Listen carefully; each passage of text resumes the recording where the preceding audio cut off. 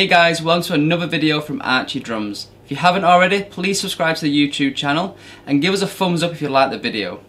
So in this video I'm going to be talking to you all about the compound effect. I'm going to be explaining to you what it is and how it helps us as drummers.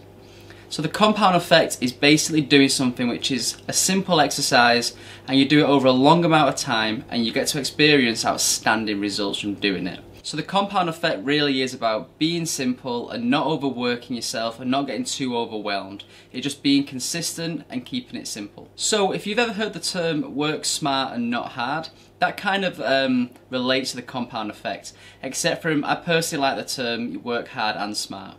But basically what this means is for us drummers is that it's proven to be better for us if we actually practice for 20 to 30 minutes every single day, rather than just practicing for 2-3 hours here and there and not being consistent with it. I'm sure we're all guilty of it. I know I am. I've spent many times where I've played in the drum kit for hours and end at a time and I've not touched the drum kit for a week or two, and I've gone back to it and it's been completely unorganised practice. There's been no real structure towards it and I've just not really got great results over time. I've just kind of stayed in the same place.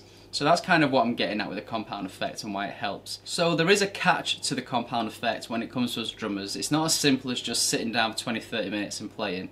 We do need the practice sessions to be organised, structured, and also we need to be using exercises which are proven to help drummers over time. So you need to make sure you're practicing the right exercises.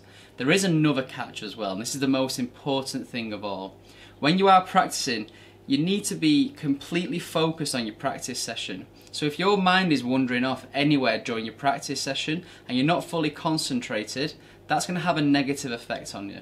So if you ever sat there on the drum kit and you're sort of practicing and you're thinking, oh, this is boring, this is not helping, this is pointless, I'm just too tired to play right now, you really need to be aware of them thoughts and you need to eliminate them straight away. Now this sounds easier said than done, but actually if you can concentrate and put more energy into focusing on the drum exercises and the practice itself, you'll realise that it actually eliminates all the stress and the anxiety and the bad thoughts and the negativity.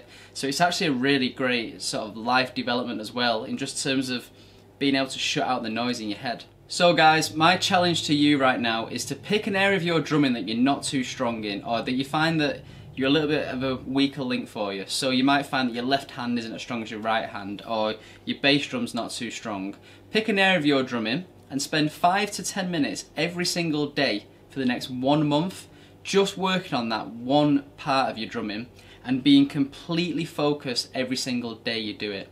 And don't forget, if you do track your results as well, you'll find it so much easier to do this every single day. If you've not seen my video on tracking, I do explain this a lot further, and you can click the link below in the description and I'll take you over there. So guys, once you practice yourself for a whole month, you'll be able to see yourself how well this actually works, and you'll be able to look at your own results and think, wow, I've really improved in this month.